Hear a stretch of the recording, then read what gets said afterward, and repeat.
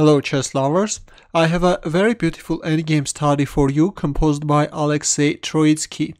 It's white to move and win the game. You can pause the video and try to find the solution. Ready?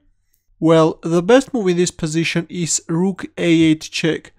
By the way, playing f7 is not good because after g6, rook a8 check, king g7, king e7, g2, rook g8 check, king h6, rook h8, king g5, rook takes h7.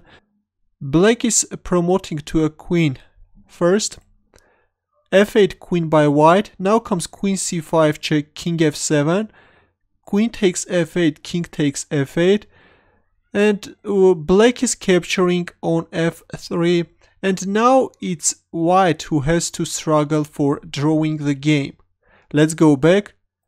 So in this position, as I have already mentioned, the best move is rook a8 check, knight f8, the only move, rook takes f8 check, king h7, f7, king g6.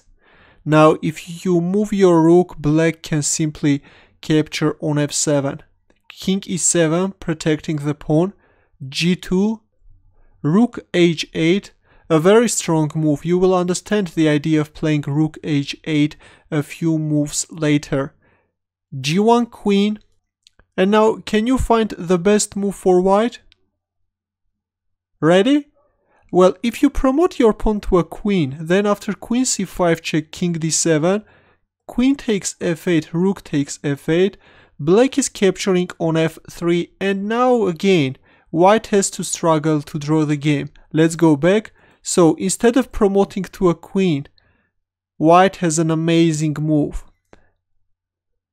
White is promoting his pawn to a knight, with a check of course, king g5, and now knight e6 check. King g6, the only square, knight f4 check, king g5, and here comes this knight h3 fork, forking the queen and the king, and after king g6, white is simply capturing on g1 and this is winning for white. What an amazing puzzle by Alexey Troitsky. Your comments and questions please, and thanks for watching. Good luck.